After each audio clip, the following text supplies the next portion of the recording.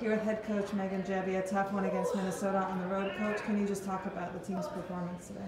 I thought we came out ready to go. I thought for the most part, for 40 minutes, we executed the defensive game plan, aside from giving up offensive rebounds, which I think at the end of the day really hurt us. I think they had 23 points off of that, which really is the difference in the game. But I like what our post players did. I like what Taylor and Lauren Stack did in the sense of being able to score. They were struggling putting points on the board in the last couple games, and finally they were able to break free from on some cuts and stuff and got some layups. And I thought they played well defensively as a group.